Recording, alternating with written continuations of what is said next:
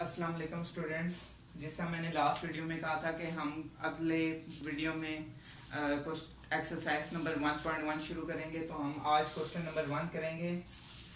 जो क्वेश्चन है, find the order of the following matrix, कि हमने ऑर्डर फाइंड करनी है। अगर जिस तरह आप यहाँ पे ऑर्डर ऑफ ए लिखा हुआ है,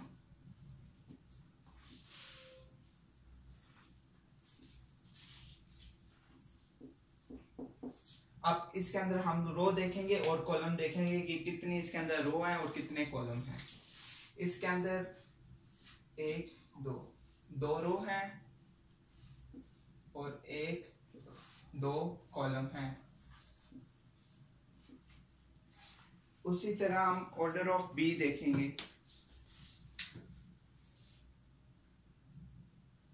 बी के अंदर भी 2 ही रो हैं और 2 ही कॉलम हैं।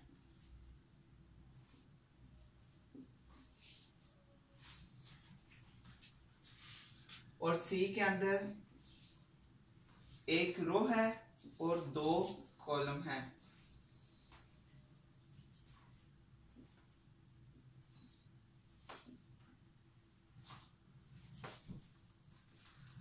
उसी तरह डी के अंदर 1 2 3 रो हैं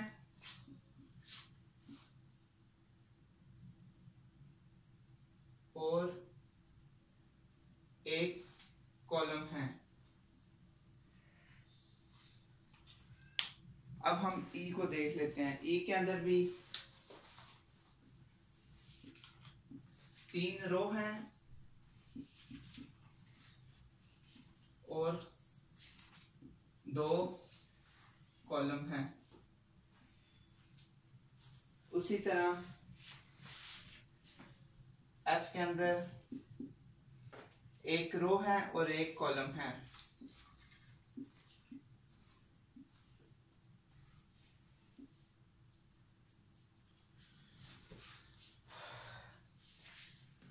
अब उसी तरह जी के अंदर भी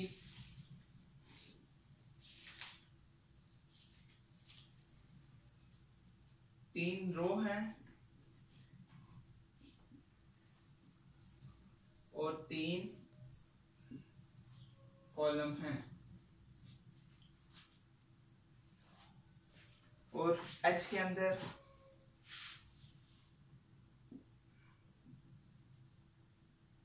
2 रो हैं और 3 कॉलम हैं।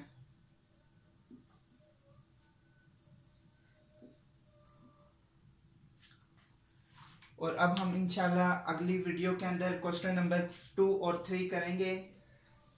तो अब हम अगली वीडियो में मिलते हैं। अल्लाह हाफिज।